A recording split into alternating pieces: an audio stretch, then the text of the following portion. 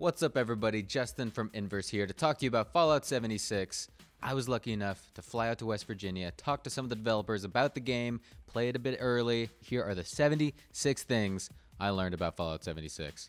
Let's get to it. Fallout 76 is the 9th game in the Fallout franchise, and it is currently set to release on November 14th for PS4, Xbox One, and PC. Fallout 76 will be the first online multiplayer game from Bethesda Game Studios. It is a narrative prequel to the Fallout games, which is super exciting and definitely new for the series. There will be a beta available for the game for select people who pre-order. So if you pre-order it, make sure to ask them about the beta. You should get a code at the bottom of your receipt. Make sure you get it. The beta will be first available for Xbox One users starting October 23rd, and then it'll be available for PS4 and PC users starting October 30th. The cool thing about the Fallout 76 beta, unlike other betas, is that it will actually carry over your progress once you get to the actual game, so you don't have to worry about playing the first few quests over and over again. The base game will cost $60 at launch, and if you want to spend an extra $20, you can get the Tricentennial Edition, which is a pretty cool version that includes some extra skins and some new weapons. It's not necessary, but if you really like the game, I would recommend it. I already have it pre-ordered. There is also a $200 Power Armor Edition if you're feeling just wild. It's currently sold out everywhere, but you can get it for about $350 on eBay. It comes with a wearable Power Armor helmet. It looks ridiculous, but also amazing, so if you have the money, go wild. I could not afford the Power Armor helmet, but I did get this Vault Boy mask, which we'll have to do. Okay, let's talk about the game itself. It takes place 25 years after the bombs dropped in 2077. Most of the games take place about 200 years, so this is significantly earlier. Vault 76 was supposed to open 20 years after the bombs dropped, so what happened in the 5 years when it was supposed to open and then it actually opened, we don't know yet, but I'm sure it'll be revealed. In Fallout 76, the map is known as Appalachia, which is clearly referring to the West Virginia area of America. Yeah, all that John Denver sort of stuff. Everything he wrote songs about, that's what this game is about. Fallout 76 director Todd Howard actually said that the playable area of the map is about 4 times the size of the map in Fallout 4, which if you played it is huge. So this game is set to be a very large game. So real-life West Virginia areas and lore play a significant part in the game. Some of the areas include Charleston, which is the capital of West Virginia, as well as West Virginia University, the New River Gorge Bridge, and the Greenbrier. All real-life locations are all found in the map. Speaking of the Greenbrier, that is actually where I stayed when we went to West Virginia. It's awesome. It's this big historic resort in West Virginia, and it's actually built on top of a real-life Fallout shelter that they built for members of Congress and Senate to be flown there in the event of a nuclear strike like in the 1960s. And it was a secret for like 30 years, from 1962 until 1992. No one knew about this place. I'm sure it's going to be a part of the game. I went to the Greenbrier in the game. It looked just like it did in real life. I did not find the Fallout shelter, but I think it's going to be in there. So keep an eye out for that. The developers designed all of the creatures and the plants and the items to be sort of a nice tribute to West Virginia. They specifically said they didn't want to make any offensive stereotypes. They, quote, didn't make any mutant hillbillies. One of the more famous creatures in the game is called the Mothman. There's a whole museum. There's a whole part of the map dedicated to him. This is actually based on a real-life urban legend from the 1960s in West Virginia. Fallout 76, one of the cool new things about it is that there are now teams. You can play online with your friends or with random people. You can have up to 4 people in your team at any given time, so you no longer have to do quests solo. There is no friendly fire, so you don't have to worry about trolls shooting you while you're trying to be friendly with them. You can mute team members, which is very cool if people are being assholes. And you can also block other players on the map who aren't on your team so they can no longer see you if they are singling you out or something like that. So with people on your team, you can voice chat using a headset, but there are also about a dozen different emotes if you don't want to chat with them, but you still want to communicate with them. So there's a come here emote, there's a yes emote, there's a no emote, there's a trade emote, there's basically everything you'd need. You can mark things on the map. There are ways to communicate if you don't have a headset. Area chat will also be available upon release, which means that when you are walking through the map and you come across a different team that you are not in chat with, you can actually hear and talk to them if you get close enough to them, which is pretty cool. So if you want to trade, when you join a server, there will be a maximum of 24 people per server. So if there are about 4 people in each team, there will be about 6 teams on any given server. PvP combat will be available for the first time in any Fallout games, which is pretty dope. So how it works is when you engage a player in combat, you're going to do significantly reduced damage until they return fire. However, once they do re-engage you, PvP starts, normal damage happens, it's a full-on fight to the death. So yeah, if you kill somebody who does not re-engage with you, and you were just shooting them until they die, that is called murder, and you become a murderer, and there are many different things about being a murderer. For one, you have a bounty on your head that anyone can collect, even members of your own team, which is pretty wild. So if somebody next to you becomes a murderer, you can kill them and collect their bounty. Also, when you are a murderer, everyone sees you on the map. You have a big red token over your head, and you can't see anyone else. Normally, you can see everyone else on the map, including people that aren't on your team. But if you're a murderer, you see no one. If you are worried about PvP, don't worry. Until level 5, you are completely immune to it. No one can shoot you. You just go about your business. After level 5, there is a pacifist mode that you can enable. It means you don't participate in PvP. As you play the game, you will be leveling up. There is the special system that if you played any other Fallout game, it is basically the same. There are the 7 stats that you can be upgrading every time you level up. You stop gaining special skill points after level 50, but you will still be gaining XP and gaining perk cards as you continue leveling up past that. Speaking of perk cards are the new thing. Instead of just gaining perks, you get collections of perk packs, which are cards that you can attribute to different perk classes in order to get different perks. So a big thing about the game, if you've played any Fallout game or any, Elder Scrolls game, is that there are no human NPCs in the entire game. Normally, that's how most of the story happens. You talk to like a random trader or a random person in a town. They give you a quest. There's none of that. The only humans are the other players. So this is very interesting because storytelling is totally different.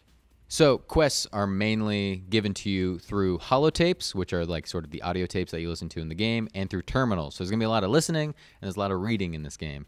So if you're not into that, this might not be the game for you. But if you like that sort of more in-depth story, there's a ton of that.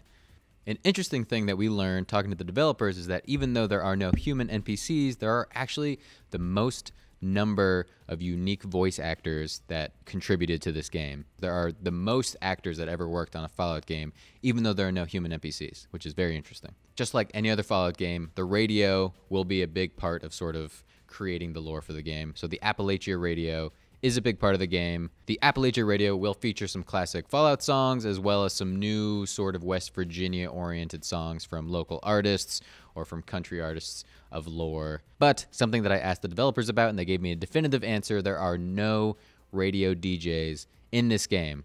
That is pretty weird for a Fallout game. In terms of gameplay, there is still the popular VATS mode, but it's a little bit different in this game. Normally it slows or stops time so you can like focus on body parts to shoot. In this game, it does not slow or stop time, which makes sense because it's an online game and that would make gameplay terrible. So if you're not great at PvP or at first-person shooters, this game might be a little bit more difficult for you. If you do miss the ability to target specific body parts in VATS mode, they do still have that, but it's actually a perk that you have to unlock. It's in the perception skill tree. Something about this game that is very unique is that the difficulty cannot be adjusted. It's an online game, so at any point, if you want to switch from easy mode to hard mode, doesn't really exist. It's all going to be the same difficulty. Scrapping and junk, which was popularized in Fallout 4, is a big part of this game. Once again, if you didn't play Fallout 4, it basically means that any item can be scrapped and turned into little bits like screws, adhesive, little pieces of steel. All of that is very useful. It might sound like garbage, but in this game, it's actually incredibly important. Every item in the game can be scrapped, which is very useful, including your armor and your weapons. You might feel weird scrapping those things because they're very valuable,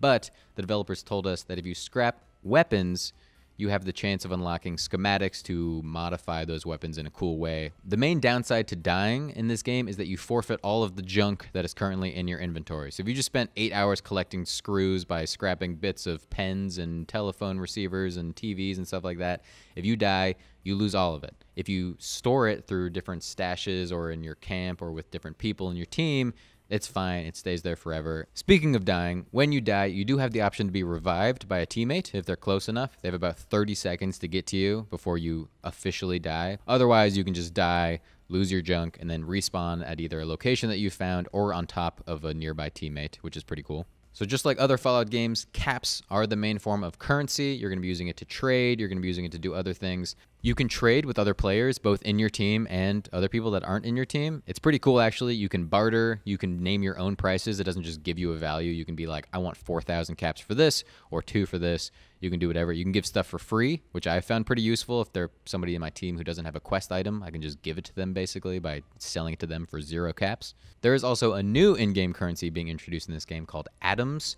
Atoms is basically a meta currency used to buy cosmetic items in the game. Think V-Bucks if you play Fortnite. So you unlock atoms by completing challenges throughout the game. Challenges are a new thing in Fallout 76. They're actually very cool. They're going to have daily, weekly, even lifetime challenges as you play the game. Whatever it is, if you complete it, you get atoms, which you can use to buy new outfits, change your look, stuff like that. It does not affect gameplay. It is not a pay-to-win kind of game. It is only a make yourself look dope kind of game. Fast traveling is still the easiest way to get around the map. Like I said, the map is huge, so you're going to want to fast travel as often as you can, but fast traveling now costs caps. If you want to fast travel back to Fallout 76 or any member of your team, totally free. If you want to go to any other location, it does cost a small fee. Now, a big, exciting, and kind of scary thing about this game is that any player can now launch a nuke. And I'm not talking mini nukes, which if you play Fallout games, mini nukes are a thing and they are devastating. But now there are just full-size nukes that any player can launch,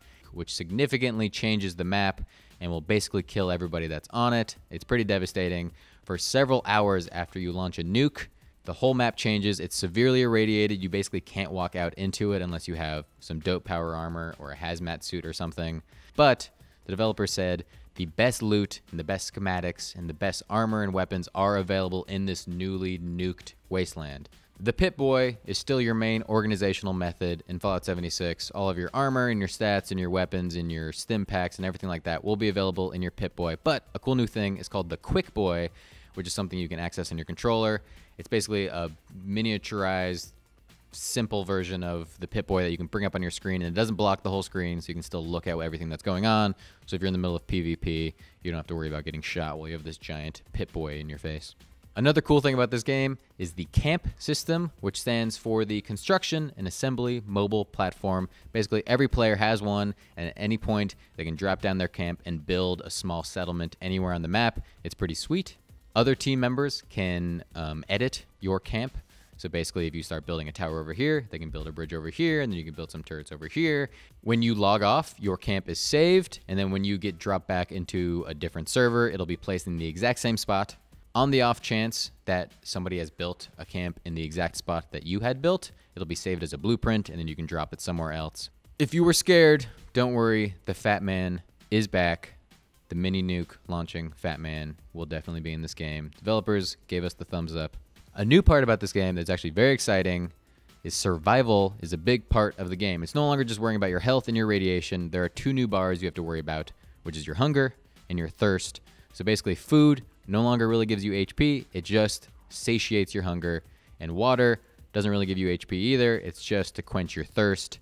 When we asked the developers about other vaults that you might find as you explore Appalachia, one of the developers said, yes, there are other vaults, and then the other one agreed that there are other vaults, and the other one said, no comment, we can't talk about that yet. So we don't exactly know what's going to happen with the other vaults.